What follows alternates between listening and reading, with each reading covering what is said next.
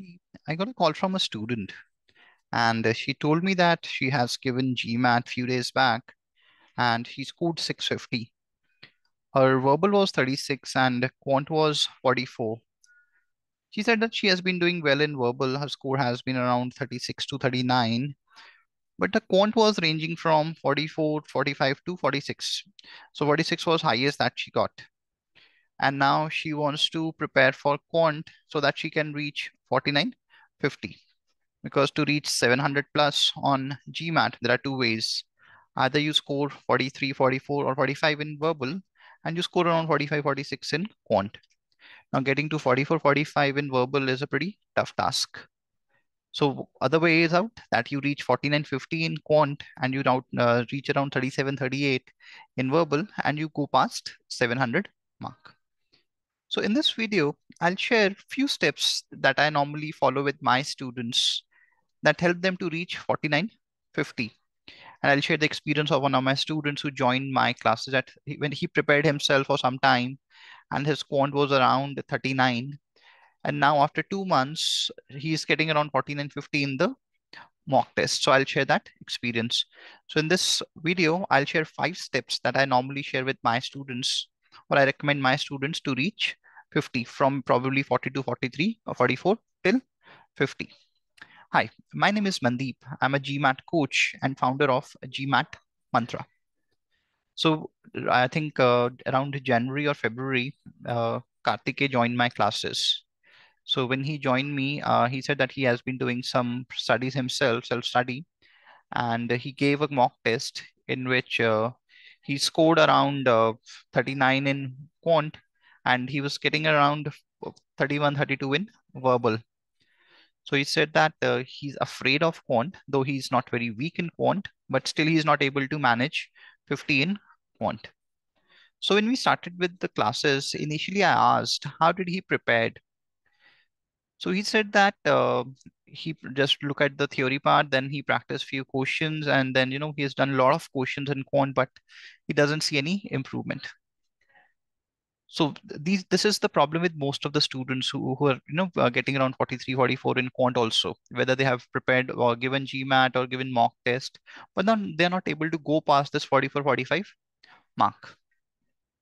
So the number one thing that you need to work on is the right mindset or the right way to prepare. The first step is that when you prepare for quant, okay, there are two aspects to that. One is the theory part, other is the practice. So in quant, you can understand that theory is not a lot except in topics like geometry and coordinate. Rest of the topics have limited theory. So first, make sure that you memorize the theory. You should be aware of every formula. You cannot say that I don't remember the properties or I don't remember the formulas, because that's number one.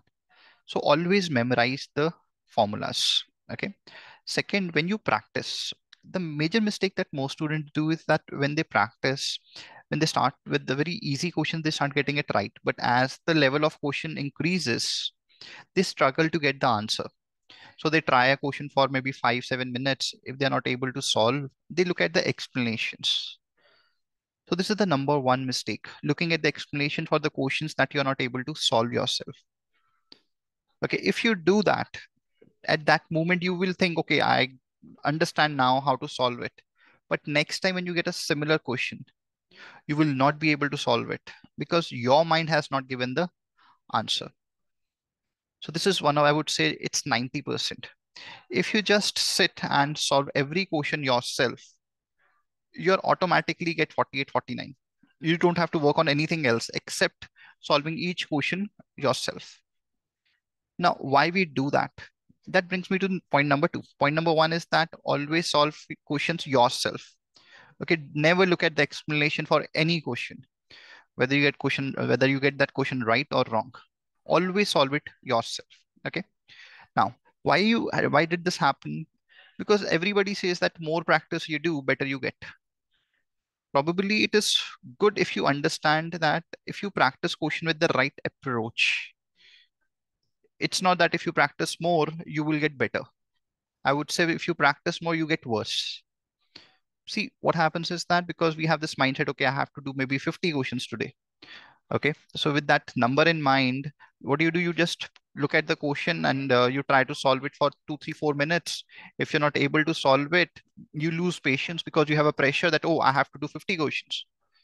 In that case, you just look at the explanations, read the explanations, move to the next question. Probably over here, what you have to do is that rather than doing 50 questions, do 5 questions and probably invest half an hour or 1 hour per question. And when I say invest half an hour, 1 hour per question, I mean it. Okay, because initially you have to solve yourself. So once you solve a question yourself, next time if you get a similar question, you'll always get it right. And you can solve that same question in 2 minutes because now you know how to solve such type of questions. Because once you solve it, it stays with you. So whenever next time you get this question, you will be able to solve it in 2 minutes. So get out of this pressure of doing a lot of questions. Do limited questions, probably per topic. If you do maybe 30, 40 questions, that are more than sufficient. You don't have to do hundreds of questions. Do those 30, 40 questions yourself. Okay. So first mindset was that never look at the explanation for any question.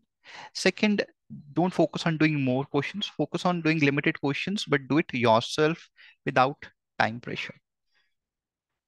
Third, see, when students solve questions, they always attack the questions. When I say attack the question, I've seen just students who are at 40 or 45, they don't even understand what they have to actually find.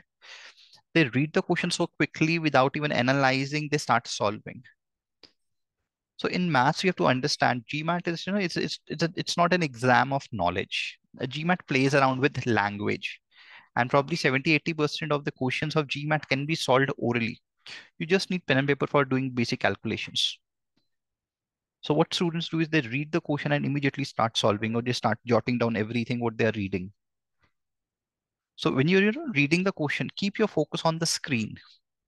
Okay, don't try to note down everything. Don't try to solve it immediately. Read the question, understand what exactly they are asking. Okay, after that, ask, how should I solve this or solve this question? There are only 2 or 3 ways to solve any type of question. See, number one is that you put in some values, you plug in values that I call as substitution. So there'll be certain variables, you just put values for those variables. Second is you use some formula or some equation. And third, in case of problem solving questions, you can work around with the options. These are the only 3 ways in which you can solve a question. But I rarely see a student even thinking which method should I use? Which approach should I use to solve this question? They simply just read the question without even understanding what they need to find. They start solving it and then they start putting values. And when they just start solving it, in between they get stuck. And now they say, what should I do now? And then they go back, read the question again without even understanding, they again start solving the same approach. And they get stuck at the same thing, same step where they're not able to solve or go further. So you're wasting time. And once you're wasting time, you have invested 3, 4 minutes. Now the pressure builds up, you mark something and move on. But instead, if you just read the question properly, then you ask, okay, what do I need to find? Then you ask, which approach should I use? Should I put in values or should I use a formula or should I work with the options? So if you follow these steps, you would see that you can solve the same question in probably a minute, minute and a half, or max 2 minutes. And you don't have to, do a lot of calculations because now you know exactly what you need to find. Okay, so the third step is don't attack the question, understand the question, ask what is the right approach to solve the questions. Fourth, when you give the mock tests, so in the mock test, normally what happens that everybody has told you that you have to, get all the questions right. That's not true. Because when you try to get all the questions right, you're in a rush and you make a lot of silly mistakes. And when you make a lot of silly mistakes, you get those questions right, which you can easily get right. So when you're giving a mock test or when you're giving a GMAT, remember this. This is a very basic philosophy you need to remember.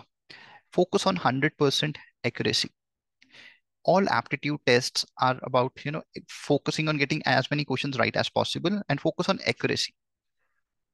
Okay. For example, let's say you're getting around 44, 45. 44, 45 means you're getting around 16, 17, 18 questions right out of 31. That means you're getting 14, 15 questions wrong. That means you're wasting half an hour because the question that you got wrong, you would have invested some time also. in solving them. So that means you're just wasting time also and getting them wrong. What if I just invest that half an hour in only just doing 20 questions? So for example, there are 62 minutes and I focus on doing only 20 questions and I focus on 100% accuracy. And it is possible in quant. Okay, if you just be careful and if you just practice the right way, you can easily get it. So if you just focus on getting 20 questions right, you're getting around 47. And for the last 11 questions, simply mark something so that you can complete the section. For last 11 questions, you don't have to bother, just in last 2-3 minutes, mark something and complete it. On the other side, if you let's say you want 14 and 50, focus on first 25, 26 question and try to get 23, 24 right. You will end up getting 49, 50. Okay, so focus on maximum accuracy. Don't focus on attempting every question. So if you just follow these few steps, your score can easily move from 43, 44 to 50. And this is what I have told my student. Just one more step, which is probably, I would say, the most important thing, and that is anxiety. What happens is most of the students have this, this pressure that if they don't get a good score in GMAT, what will happen? And that is the killer, I would say, because I have students, who have been scoring around maybe 750, 760, even 790 in the mock test back to back. But in the actual GMAT, they fell to around 600, 620, 630 just because of anxiety. So what happens is everybody, they just think that anxiety will go automatically. But you have to understand that anxiety is a habit and you have to work on the anxiety side. So there are one or two things that I recommend to my students. I just tell them either you can understand logically or philosophically, whatever works for you. So what I tell them, okay, just keep repeating. I don't care how much I score in GMAT. My life will not end. I can still make a good living. I can still earn good money because GMAT is just another way, to improve, grow in career.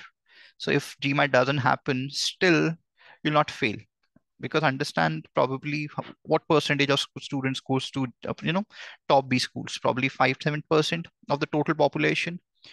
Rest 90-95%. There are people who are pretty more successful than the people who are going to the B schools.